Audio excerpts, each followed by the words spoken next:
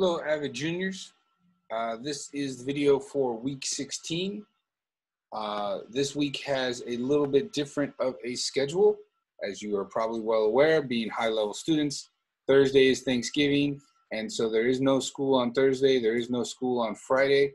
The schedule for the rest of the week, Monday is a normal Monday, 135. Tuesday is a normal Tuesday, 246.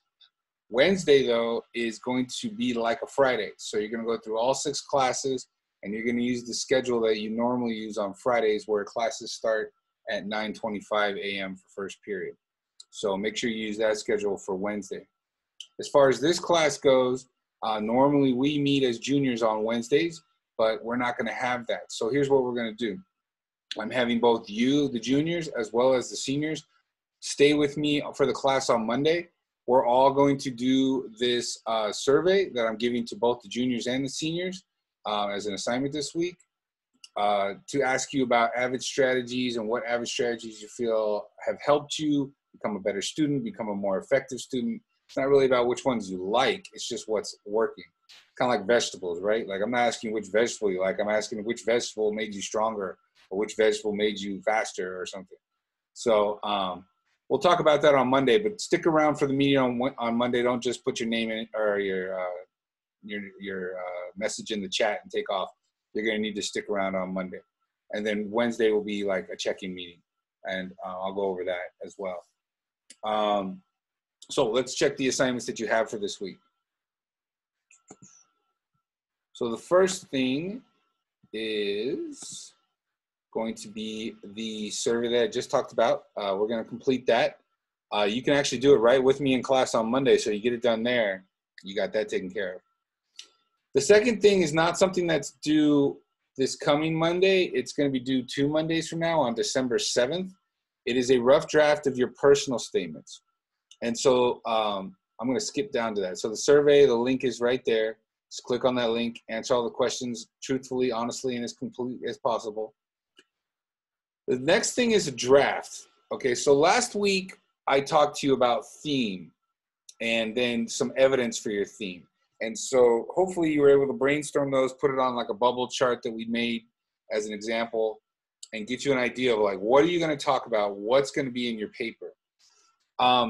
What I need you to do for the draft is to go over all the parts of this. And so I'm going to do it here in this video, so that you can watch it over and over again.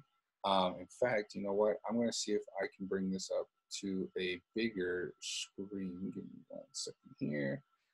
To 11th graders. That's not what I'm looking for.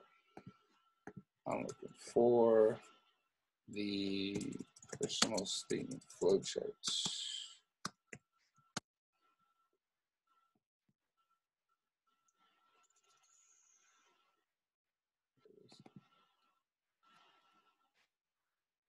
Give that a second to get up here.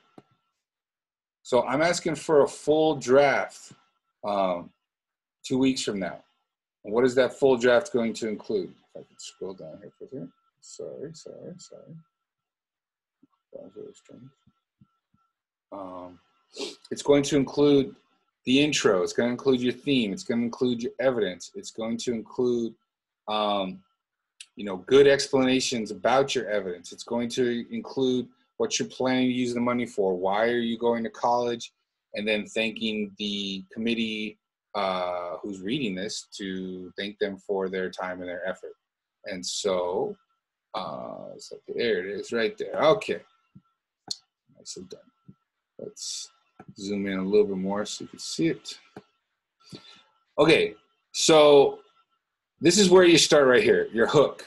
You need to give me something, like I said, that gets the reader involved, that gets them interested in you. Like there's 110,000 of these possibly going to just one college. What's going to make yours stand out? What's going to get them interested? So have some kind of hook. You could start off with a story of one of your pieces of evidence. Okay, you could start off with a little quote about your theme. You want to connect the hook to the rest of the paper, but you need something to grab their attention in the beginning. Then you want to kind of go over your theme. What are you going to be telling me about? It's like your thesis statement. What are you trying to prove to me? I'll come back to paint a picture in just a little bit. All right, then you're going to go over each of the pieces of evidence. That's this, proving your theme with actions. So you're going to talk about the evidence that you used, and then you're going to explain each one too. So if you are trying to convince me with your theme of I'm a very hardworking person, and your evidence of that is that you've been working a job for the last 2 years to help support your family with money or something like that. Okay, I need you to explain them more. You know, what job did you get? What exactly do you do? Why is it such hard work? Convince me that you're a hard worker using that piece of evidence. So that's what you're doing down here. Giving me the evidence and then explaining the evidence. Where does this theme lead? College, right? So I'm saying like, okay, so you're a hard worker. That's what you're trying to sell me on. Great. How does college fit into this picture? Well, I'm a hard worker and I'm going to go to college, and I will work just as hard in college as I do right now, which is why I will be successful in going towards whatever career I'm planning to go towards. Okay. If my theme is I'm a well-rounded person and I give you all this evidence and explain it as why I'm a well-rounded person, how does being a well-rounded person help you for college? Well, being well-rounded, I'm going to bring new and unique ideas to whatever I'm studying in college, as well as being able to manage my time and chunk my different aspects of my life so that I don't get overwhelmed with anyone. Okay, great. If your theme is that I want to serve my community and I've given you all these pieces of evidence and actions about how I'm going to serve my community, then how does that fit into college? Well, college is going to be this stepping stone that allows me to come back to my community and help serve my community, or wherever I live. I'm going to be, you know, a teacher in that community. I'm going to be a doctor in that community. I'm going to be somebody who builds people up. If that's your theme, how does college fit into your theme? How does college a part of this? Because remember, you're applying to college.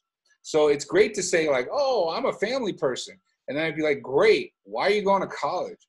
You need to connect those two somehow. How is this like these two going together? So how does your theme go with college? And then the next part right here, money.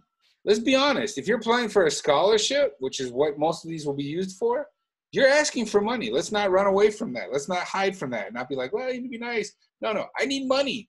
I need money to go to college. And tell them, I need money because maybe my family doesn't make that much. Or, you know, I'm planning to go to a private university and it's going to be very expensive. But, you know, I would sure appreciate if the committee could help me with that. Or I'm planning to use this for tuition. I'm planning to use this for a place to live. I'm planning to use this for food. I'm planning to use this to buy a new computer so I can study because I don't have a computer of my own. I have to use the school's computer. Whatever you're going to use the money for or need money for, explain that to them. That gets them to go, okay, I could see this person having a need. Because if your theme is I'm hardworking and you say I'm really hardworking and college is I'm going to be really hardworking, and then it's like, yeah, but you know what, I got plenty of money. They're going to be like, I ain't giving you a scholarship. I'm going to give it to somebody who needs it. So explain that need. And then the last part should be thanking the committee.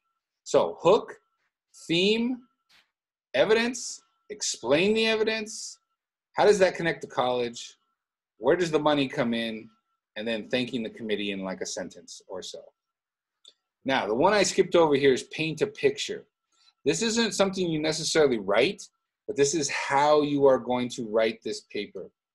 You should not be writing this paper like a research report, which is absent of emotion. Okay, I understand that some of the teachers at Castle Park say things like, don't use the words I, don't show a lot of emotion in your writing. It needs to be very, you know, like stoic and emotionless type of writing. No, not in a personal statement. This is your life. If you are not personal and emotional about your life, nobody else is going to get personal and emotional about your life. You need to sell me. You need to convince me that if you're talking about struggle, man, I need to feel your struggle. If you're talking about I'm a hard worker, I need to feel how hard you were working. You need to really get into those flowery, descriptive words that really make me feel what it is you're trying to say. If you're like, yeah, I'm a hard worker. I had a job and I work for my parents and I also go to school. I'm like, I ain't feeling that at all. But if you're like, I'm a hard worker.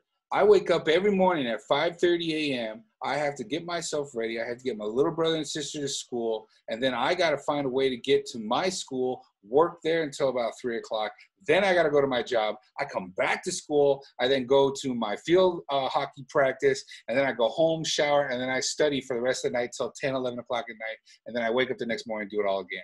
And then it's like, damn, okay, you are a hard worker. That you see how you're convincing me? You've got to convince me. So everything you write in this paper, you need to paint a picture. You need to sell me on it. You need to be descriptive. Give me the emotion. Don't say I worked hard. Say I worked tirelessly. Don't say like I have a lot of work to do. I am exhausted with the amount of assignments and tasks that I have to get done every day. Just these descriptive words really sell your paper, and it sells you as a writer too. So really get me convinced that like I'm feeling what you're feeling. That's what you need to do in this paper. So you're going to write a draft, and then when we come back after Thanksgiving, I'll review this all with you so that you can make sure that your paper has all these elements. But this is what you want to have in your paper. This is a personal statement that wins scholarships, that gets you money. And if you don't think it does, ask the seniors, because we got a bunch of seniors that already did this for certain scholarships. I think David got like $2,000. Somebody else was telling me they got like $500. I think another person said $1,000. It works. Trust me. You put it in. I'll guide you through it, okay? All right. So I will see you on Monday. Don't just come in, put something in the chat, and leave. We need to talk about the survey. Get started on your draft, but it's not due Monday. It's going to be due the following Monday. All right? I'll see you all on Monday.